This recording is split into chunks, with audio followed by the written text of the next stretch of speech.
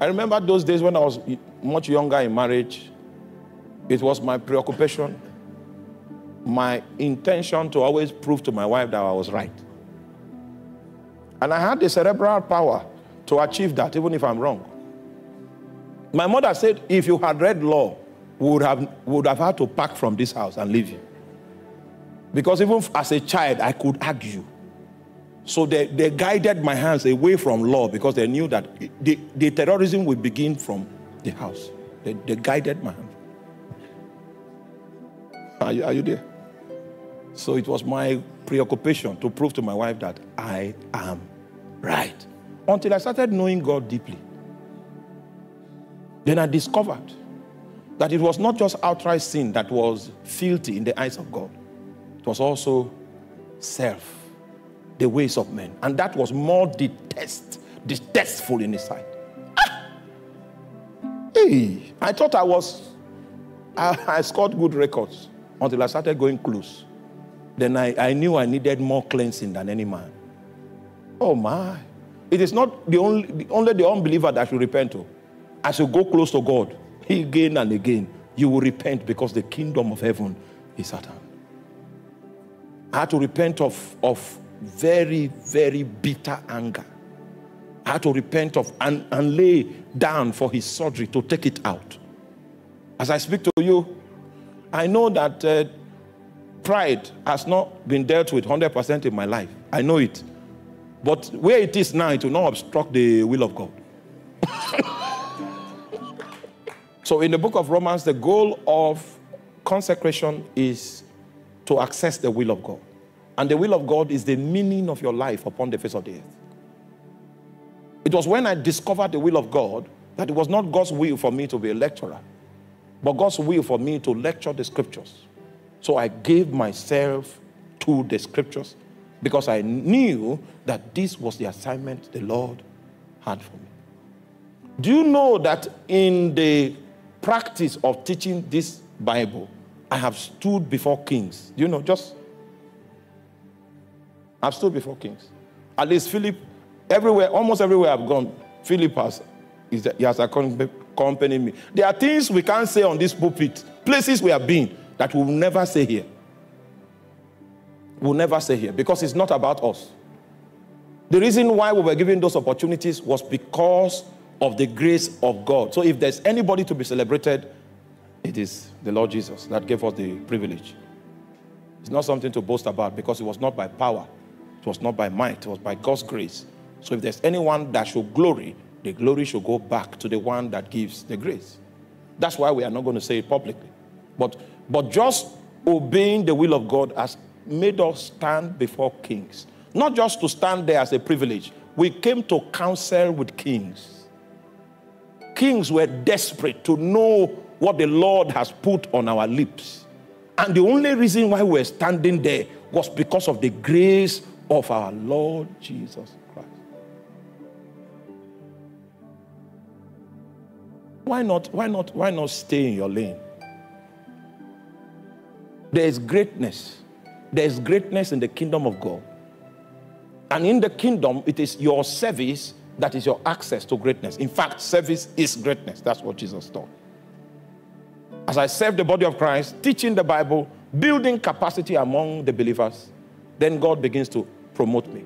Such promotion that man cannot give me. Don't run away from kingdom service because that is the sure path to greatness. Your greatness will not come from outside. It will come from within you. It will come from the investment that God has made on your life. When I finished my first degree, God said, you will not go to formal school again. And that was a blow on me because I love knowledge. I want to get knowledge. I want to acquire knowledge. And when I started teaching and preaching here, our members were lecturers in BSU that were influential. They were the ones that came to me and said, why not just add another degree? I said, that's a good idea. The day the admission came out, that's where I lost my peace. And I labored for 1 month before the peace came back. The fact that you have people that can influence your admission. Baba gave you an instruction. Are you there? By now, I think I should have been a professor now. An old one, sir, not just a new one. Because of the desire I had for knowledge. So God took that away from me and showed me his will. It was this Bible. So I studied it. I studied it back and front. I studied for many years. Many years. If you know, it was from my pool of study I stood up to come and teach you today. If you know how many books I've consulted, how many references I've read, I've journeyed into the thoughts of many theologians on the subject of priesthood. Even though the teaching anointing is good, you think what I'm doing is natural. No, what I dispense, you will get it through study. If I want to preach a good sermon, I need 4 days. 4 days of research. 4 days of research. 3 days of research and 1 day to speak in tongues. After I finish the research, then I now speak in tongues. Then the thing will now become flesh. I have served God in this way. And I've seen how God will bring a humble dispenser of truth from the backside of the wilderness in Makurdi and take him to stand among the nations. Greatness is in service. So a man that is consecrated unto God, it will be easy for him to know the mind of God. And a man that is consecrated unto God, it will be easy for him to walk the walk of holiness. That will become what will be most natural to him. In order for you to commit sin, to be a work of the flesh, it means hard labor, because you need to violate your conscience, violate the promptings of the Holy Ghost, violate the cry of the Holy Ghost. You need to put in a lot of effort in order for you to live, to walk in sin, to produce unrighteousness. Because it will be, a consecrated man finds it easy to walk the walk of holiness. Because he's first of all constituted with the nature of righteousness, and that nature of righteousness will compel him. Oh my God. So the first thing I do in the morning when I wake up, most of the time I wake up with a song in my spirit. That is one of the signs that my spirit did not sleep. I want us to make a commitment to God this 2024. That the description of my life will not be captured in sins and trespasses, but it will be captured in loyalty to the Holy Ghost, loyalty to Jesus, and a walk of holiness that is made possible by the cross. Are you there? Let the desire to walk with you be so intense that it will best every other mundane desire that locks upon my soul. A man that is going to walk the walk of holiness is such a man that desires God above everything else.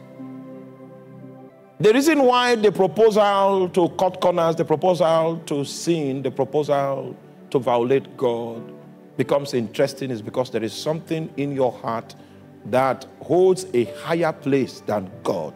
The moment God becomes the idol in your heart, the highest island in your heart, it will be easy for you to seek him out, to walk with him. You become sensitive to him. What he says will matter to you. How his spirit feels will matter to you. Don't get it wrong. You are not a priest if you have not accepted the work of holiness. Because for all priests, there is a culture, and it's the culture of holiness. The latitude of the temple is measured according to holiness. We have an outer court, we have the holy place, and then we have the Holy of Holies. If you are walking from outside into inside, then your holiness level will begin to shine brighter and brighter and brighter, so that you can stand and do business with the living God. The sacrifices of Jesus has already implicated us. He gave a burnt offering so that you can live a consecrated life. He gave a sin offering so that you can experience redemption. The potential of his blood supersedes what was required to pay for your redemption. So he still has extra capacity which can be used for the forgiveness of sins. If you see the protocol from sin into redemption, from redemption, you have forgiveness, and then there is a demand for you to walk the walk of holiness and to access the mind of God and the will of God. It's already showing you a graph.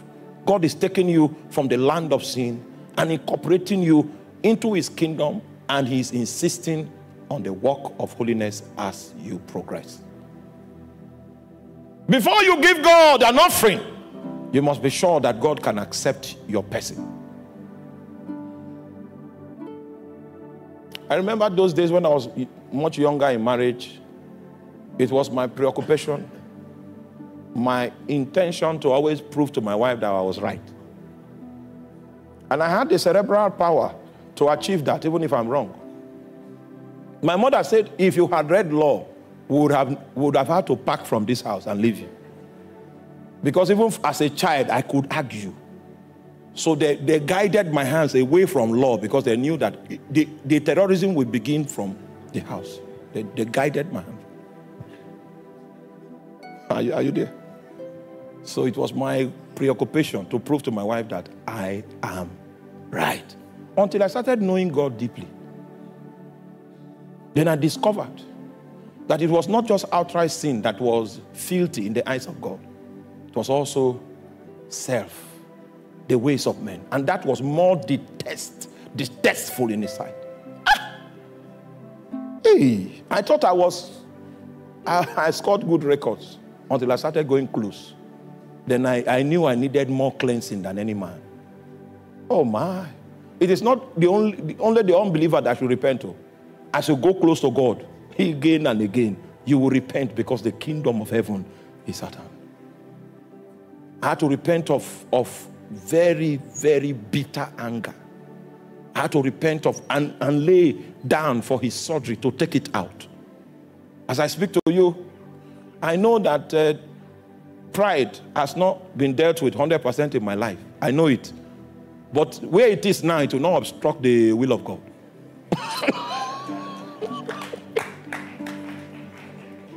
And God begins to make deliberate investments in our lives so that we look like him more and more. That is when we become qualified to transact with him. There was a man that Abraham became that made it possible for him to transact with God. He earned 3 titles in the spirit. He became the friend of God. He became the father of faith. And he became the father of many nations. Oh my God. There is a kind of man that can transact with God. I want to be that kind of man. The Bible says that by faith, Abel, he offered a more excellent sacrifice than Cain, by which he received witness that he was righteous. God testifying of his gifts, by which even when he was dead,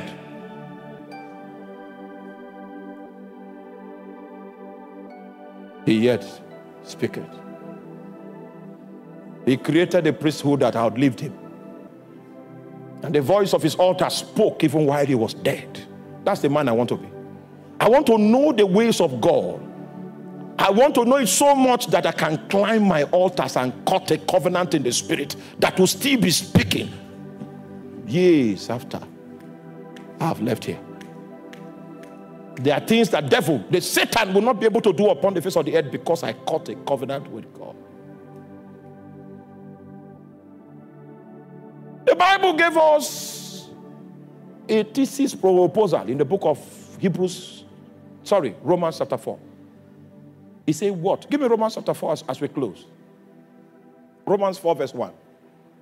He said, what shall we say that Abraham our father as pertaining to the flesh had found? This is a proposal. It's a research proposal.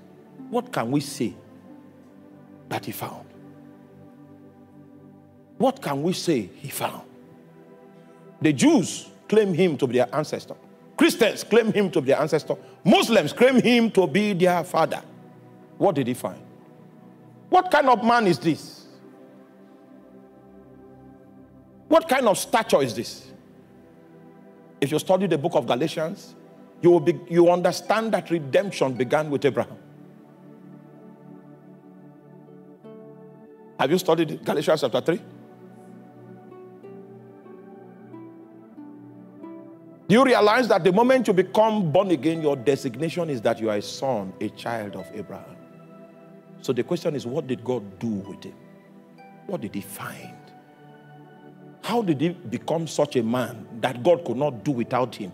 There were generations he showed mercy, not because of them, not because of their righteousness, but because of his servant, Abraham.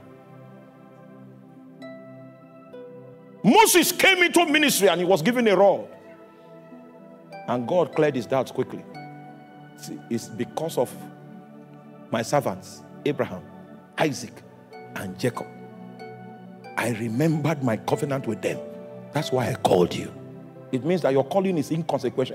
It resulted from something, an intercourse that is deeper than your age. So be careful. It is their cry that has made me choose you.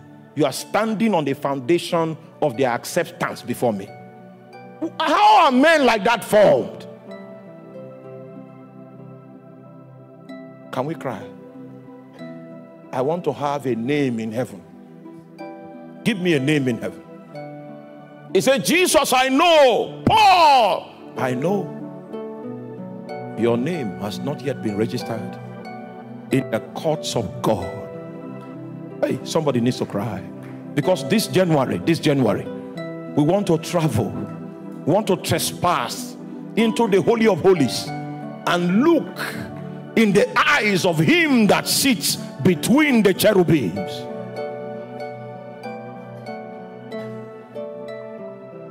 He said, because of a maker, I will bring rain. Because of Solomon, I will bring deliverance. Because of Philip, I will raise messengers like him in generations to come. What can your name open? What can your name open in the realm of the spirit? I know him. That he will offer, he will order his descendants after me to serve the living God. I know him. Hey. Hey. There is something that gives you an identity.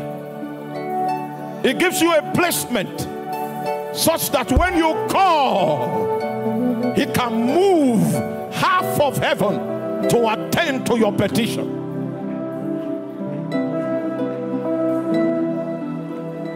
We are not going into 2024 with blindness.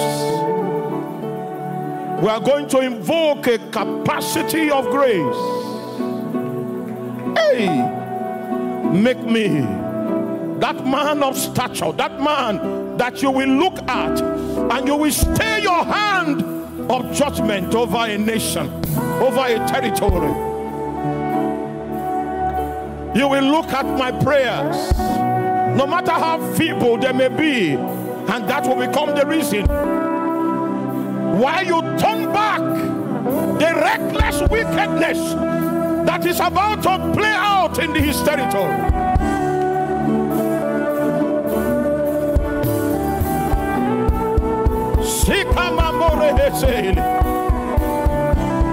Give me a name in heaven. Juvelai Kopami Escomela Nino Mokoria Brekosi Kopama Laitami Escobo no Horokoria Brasketa Mila Ando Yela Lobo Seketami. Can you cast away the filthiness? Cast away the compromise. Cast away the sin. Cast away the unrighteousness.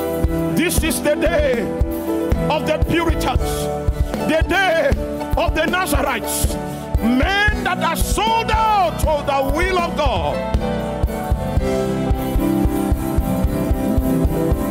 Hey! Kofamine kebo salemo kore. Yela bobo sika makalante lala. Rasketo bose. Esima la kande baboria. Yalla babo sakatala. Yalla babakura masantelia. Elo kaskele.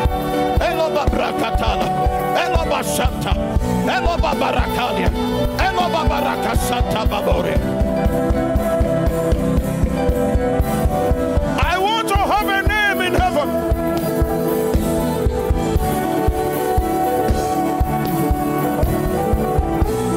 Poria Sika Mela Onde. Ilabamo Sakelaito. Amonosiko Preska Fa. Endorobo Sante la Iko Brandeminala. Eso se la blanque la bocora basamena. Ela babaruko sande la nega sande. Esa manda babori bazabria la babosoko. Ego robo santelia. Mande de bobo robo suka. Ya la la la la la la la la la la ya. Nikabalata kusketa mina kasketa obria la babonde. Empregede la basamena kande broge balasala. Iga balaba santoria, ego skede monkoria. Rala mama maya. Iro bobo bobo sikadaya. Amayeke kedia. Isove broske la brande baboria. Alaba bose. Iro bobo bobo bos. Ibo bobo bobo santeni. Ala koske. Yebra kaske topri. Akosanteli, Ebrekeske, Sosela, Ibra Mamasuke, La Branda Baboria. Give me a name in heaven. Shabira Koske Sasante Branda Baboria. Elo Boboria Masika, Branda Baboskete.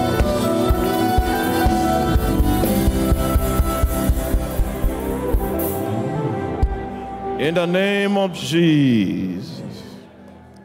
Romans chapter 16, verse 1. I commend you unto Phoebe, our sister, which is a servant of the church, which is a centuria,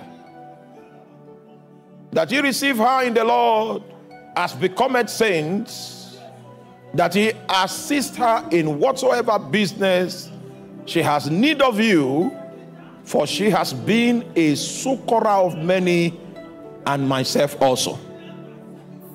Greet Priscilla and Aquila, my helpers in Christ Jesus, who gave for my life, who have for my life laid down their own necks, unto whom not only I give thanks, but also all the churches of the Gentiles.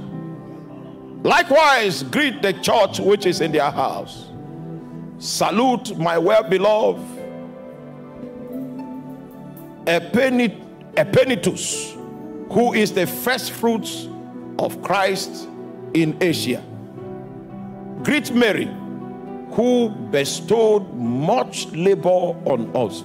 And Paul comes up with a list of men that should be greeted. Of Aquila, Priscilla, of Apelles. The question is, will they greet you? Will they send a message that greet Tony, greet Tony? The things for which the greetings should be sent were mentioned. It says, salute Andronicus and Junia, my kinsmen. I hope you know it is easy to preach to the world, difficult to preach to your family. Andronicus and Junia, they were from his own family. And what is their identity?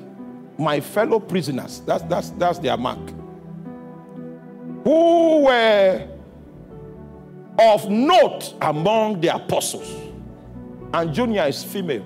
Those of you that claim that females cannot be apostles, they were worthy of note among the apostles. They were fellow prisoners. They were also in Christ before Paul. Will they greet you? These are people whose names are in heaven. As they are coming, they will greet them and say, you bestowed much labor on the house of God. I want to have a name in heaven. I want to receive salutations from heaven. I want to be known in heaven. I want greetings to come. Greetings are starting my service in the house of God. Oh, somebody cry to him. I want to be greeted. I want to be remembered. I want to have a name in the house of God.